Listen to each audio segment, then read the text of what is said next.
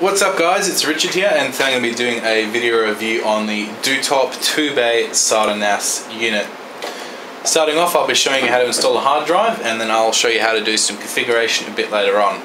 For starters, I am only going to be using a 320 gig Seagate Barracuda SATA 1 drive. I do have two high volume SATA 2 drives that I will be putting in a bit later. Just need to back everything up on them, and then I'll do a follow-up video showing you the RAID configuration as well as some speeds to and from the device and all that good stuff. For starters, let's just have a look at how to install this. Basically, when you take the unit out of the box, you're going to have 4 rubber mats on each of these screw holes at the top. Pull them out, take the screws out, and that will reveal the top of the unit. Here we can see we've got our fan to keep the hard drives nice and cool. Quick look inside, you can see quite clearly where the SATA data and the SATA power connectors are, and we've got 2 metal brackets on either side which are designed to keep the hard drives in place. So installing the hard drive is pretty simple, only going to go in one way. Obviously you don't want this end touching up against that metal bracket, so it's going to need to go in this way. Putting the hard drive in, I like to hold on to it by both sides quite firmly. Just push it in like that. When you get to the metal bracket, push down quite firmly but slowly at the same time, just to get past it. And then you'll feel it get down to the bottom and click in place with those connectors, and that's nice and secure. Obviously, if you wanted to do it for a second drive, just repeat the process on the other side. Now that we've got the hard drive installed, I thought I'd do a quick tutorial on how to actually get the device configured and up and running.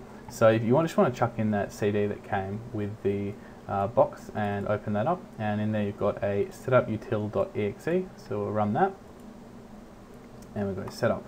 So basically what it's doing now, it was just searching for the actual NAS device on the network. As you can see, I have actually changed this one to LOL Patrol and just updated all the settings in here, but you'll basically just need to click OK, and then you can go through to the configuration page. The default password is admin, and then we've got some settings in here, so it's server name, and you can choose whether to set a static IP or automatically via a DHCP. Then we've got the time zone, date, time, and then we've just got a settings confirmation, so you just save that and then you're done. So once we've gone through the initial configuration from the CD, we can access the GUI configuration page via your browser. So you just need to browse to the IP address that you assigned, the NAS or the one that was assigned via DHCP. The default username is admin, as is the password. Now the first time you log in, the only option you're going to have in here is the control panel. There's going to be a little icon here saying that you need to format the drive before you can proceed. So to do that, you just go to Maintenance, Disk Utility, and then you go to Format. So I'll quickly run through the other settings available in here. I'm not going to go into too much detail, otherwise the video will be quite long. Basic setting, it's pretty sort of simple configuration pages in here. So you can change the host name, etc. So we'll go to the more advanced configuration in the control panel here. First option we've got is users and groups. So under here we've got user management, group management, and then we've got our file and print settings. So this is the settings for the file server, share management settings, and your printer server settings. Under here we have system settings, so we've got our LAN settings where you can change the host name and the IP address configuration, time settings. You can turn off the server, so if you're accessing this page remotely and you're not sort of in the same room and you want to restart it or turn it off, you can do so in here. Information, we've got our firmware version, our product vendor, and the IP address.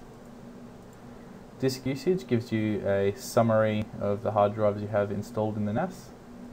Error notifications, it's pretty handy. A lot of routers do this, and it allows you to select what kind of error notifications you want, and then you can also set it to send an email to a specified address when they occur. Under here we've got our network service, so we've got our DHCP server settings, our media server settings, and our Bonjour settings.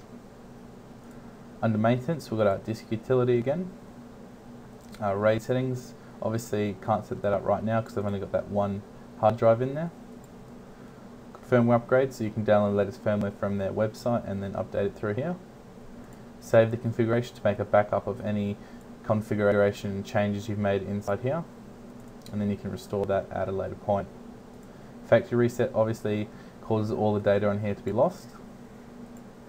Media server upgrade, and we've got our software update here as well.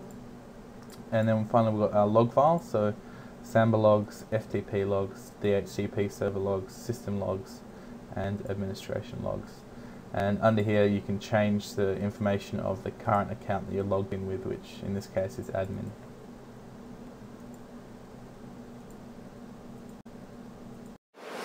So I thought I'd finish off this video by showing the NAS unit in action. As you can see, we've got our top light on for power, our second light on for LAN connectivity, and the bottom light is on to indicate we have a hard drive installed in the second slot. We've got the unit connected to a Billion 7800N over here. Windows access is really simple. As you can see, we're using Windows 7 here. Under our network section, we've got LOL Patrol, and we can access our folders. So the first time you do this, it will ask you to connect with the username and password, but after that you're just able to click on it and then you can jump straight into the folders and files you got on there. And just to prove that it plays friendly with Macs as well, as you can see it's showing up under our shared locations here. All we need to go to is connect as, and then we can use our default details of admin or any specified accounts that you have created, and we can access the folders. Overall guys, I'm pretty impressed with the DoTop 2-Bay SATA NAS unit. I was recently fiddling and sort of scavenging for parts to make a file server. This has made that pretty much unnecessary, as it does everything I need to. You can have up to 4 terabytes worth of storage in it. You can access it across Windows computers and Macs, and we've got the extras like the media server and the iTunes server for streaming. So yeah, definitely a thumbs up from me guys, and if you enjoyed this video and want to see more like it, don't forget to subscribe.